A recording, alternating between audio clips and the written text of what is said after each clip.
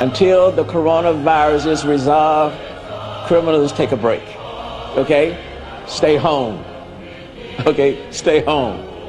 And don't commit any crimes. And that way, they'll stay safe and out of jail. And police officers will stay safe and can go home to their families. Okay? So everybody chill. Crooks, criminals, you chill. Wait till the coronavirus is over. I will continue screaming. Would you like that? Because I'm actually finding it really, really relaxing. Well, why don't you explain to me why what I'm doing...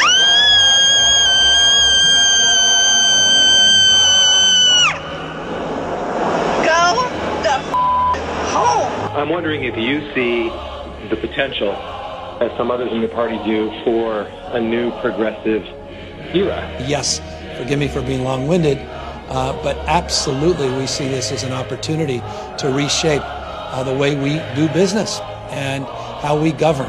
Some states are still not issuing stay-at-home orders. I mean, whether there should be a federally mandated directive for that or not, I guess that's more of a political question, but just scientifically, doesn't everybody have to be on the same page with this stuff? I think so, Anderson. I don't understand why that's not happening. As you said, you know, the tension between federally mandated versus states' rights to do what they want is something I don't want to get into. But if you look at what's going on in this country, I just don't understand why we're not doing that. Basically, what's happening in America is whatever happens when a family has like an alcoholic dad, when the kids just have to raise themselves, that's what's going on in the U.S. right now. Yeah. Trump is AWOL, so the kids are just like, all right, I guess I'm just going to drive to the supermarket, yeah? I want to talk about this new talk of an infrastructure bill in Congress. Are you taking into consideration green jobs, green infrastructure? Yes. If we're going to look, the COVID-4 can probably be more forward-looking at the economy.